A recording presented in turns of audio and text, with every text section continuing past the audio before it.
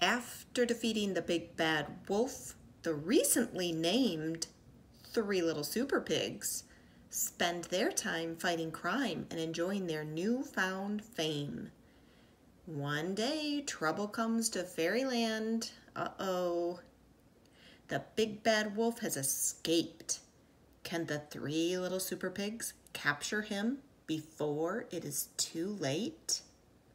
We're going to read to find out.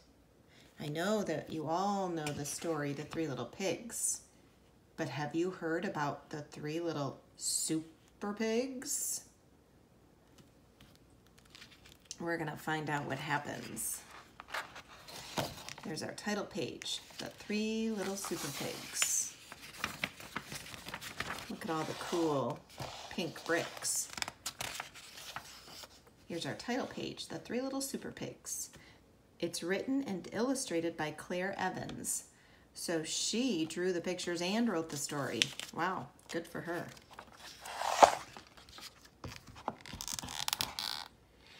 Once upon a time, there were three little pigs who captured the big bad wolf in the house made of bricks. The hungry wolf fell down the little pig's chimney into a big pan of boiling water. He huffed and he puffed, but it was no use. He had fallen right into the pig's trap. Do you remember that story? Well, this is what happens after that. "I'll get you one day, little pigs," the angry wolf shouted as he carted off to a prison. He was carted off to prison. With smiles on their little snouts, the three little pigs waved goodbye to the big bad villain. The citizens of Fairyland were happy, very happy, that the big bad wolf had been defeated. The little pigs were awarded special superhero status and became known as the Three Little Super Pigs. Working together, they all rebuilt the whole town out of bricks to keep everyone safe. We love you, Super Pigs. Look at there's Little Red Riding Hood. Do you see anybody else you know? Oh, Pinocchio. Three Little Bears. The Gingerbread Man. From that moment on, the Super Pigs spent all their days being heroes and enjoying their newfound fame. When they weren't greeting their fans, they were fighting crime and stopping nursery rhyme bad guys. Goldilocks. That's funny. Meanwhile, deep inside, happily never after prison, the very angry big bad wolf was hungrily plotting his revenge in his cold and dreary cell. He's trying to figure out how he can get back at those three little pigs, isn't he? Look at all the books he's reading to try to figure out a plan.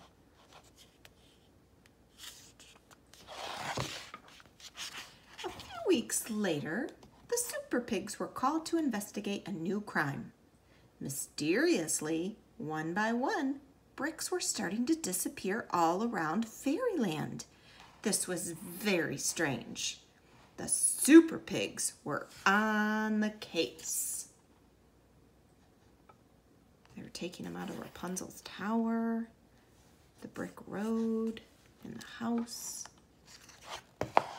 Later that day, they received some shocking news. The big bad wolf has escaped! The residents of Fairyland were scared and once again turned to the Super Pigs for help. "Don't worry," the three heroes boasted. "We'll find that wolf and make him pay." The three little Super Pigs hunted high and low, far and wide and long and hard, but the big bad wolf was nowhere to be seen.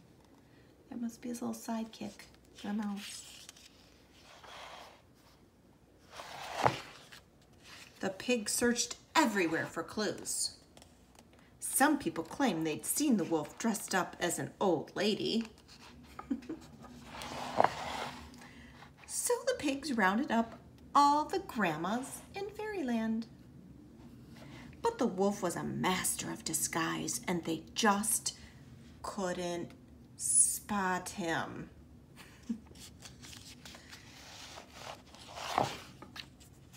Every day, more bricks disappeared from Fairyland. What do you think he's going to do with the bricks? As night fell, the whole town locked themselves indoors, too frightened to go out.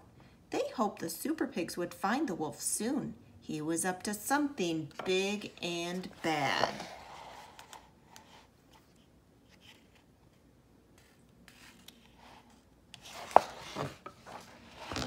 Back at home, the first Super Pig was relaxing when he sensed something strange.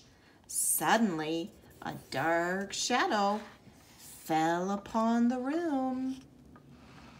Uh-oh, watch out. The big bad wolf!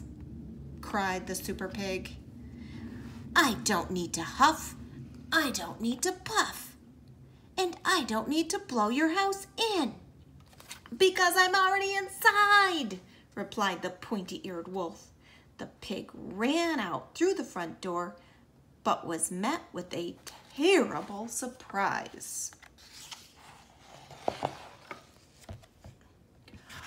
Oh no, look what he did. The cunning wolf, that means he's very smart, had built a gigantic wall around the Super Pig's houses, using the stolen bricks from Fairyland. The Super Pig was trapped. So that's what he did to the bricks. Attempting to flee, the Super Pig tried to climb the brick wall using a ladder from the side of his house, but it was too short. Gotcha! Sneered the wolf as he captured the helpless pig. Unaware of the danger, the second Super Pig was at home polishing his metals when he suddenly spotted something out of the corner of his eye. The big bad wolf! Shrieked the Super Pig. I don't need to huff, I don't need to puff, I don't need to blow your house down because I'm already inside, growled the wolf. With a huge scream that terrified, Super Pig quickly ran outside into the enormous brick wall. Desperate to escape, the little pig jumped on a nearby trampoline, bouncing as high as he could, but it was no use. Gotcha! Boasted the wolf as he caught the pig in his trusty net. 2 down, 1 to go, laughed the wolf as he prepared his delicious meal. See the little mouse?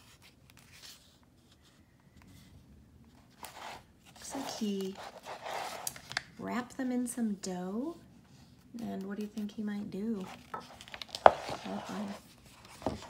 The third Super Pig had heard all the commotion and was busy hatching a plan when the big bad wolf suddenly appeared at his window. The Super Pig grabbed his gear, raced straight out the front door and down the path as quickly as his little legs could carry him. Working quickly, he freed his captured brothers from their tight pastry blankets, but it was not quick enough.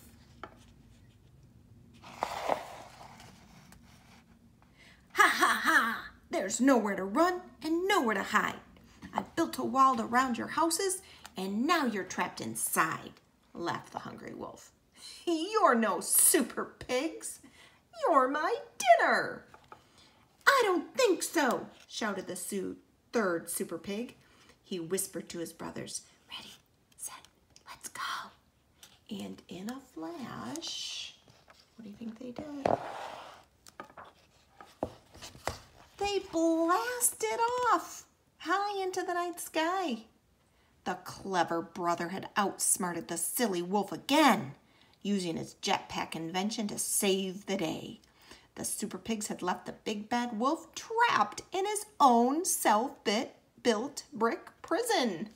Oh dear. The angry wolf raised his fists. I'll get you yet, little pigs.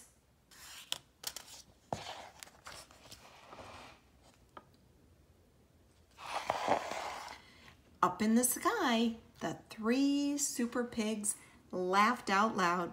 You'll never get us, not by the hair on our chinny chin chins. And down below, the citizens of Fairyland cheered. Wow, pigs really can fly.